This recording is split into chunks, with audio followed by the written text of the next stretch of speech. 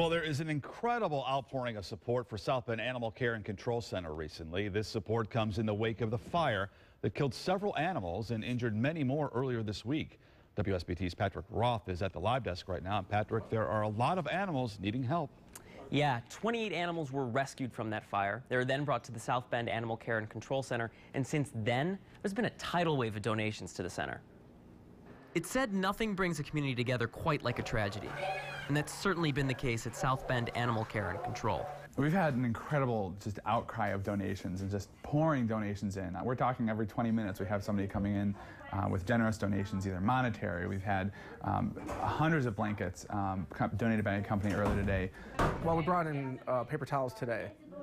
We're going to bring stuff in every day we come in, and whatever we could do to help them out, we will do. When news broke that 28 animals were rescued from a fire earlier this week, people wanted to help.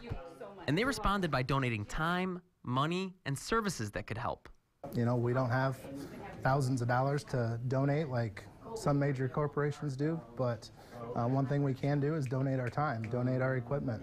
The animals from the fire are under medical quarantine for now, but people still want to help. They're volunteering to take care of the other animals so staff can concentrate on those rescued from the fire. What we've done is help free up the staff from the regular dogs that were here so they can tend to those animals that came in from the house fire. We've got a lot of creative people coming in and giving ideas of how we can raise money, not even necessarily just for these animals, but it's really connecting with the community right now. It's been great because we're able to show the softer side of South Bend Animal Care and Control.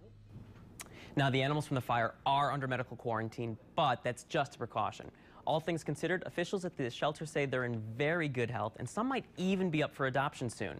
But there are lots of animals there that are up for adoption now, and they're in need of a good home, too. From the live desk, Patrick Roth, WSBT Channel 22 News.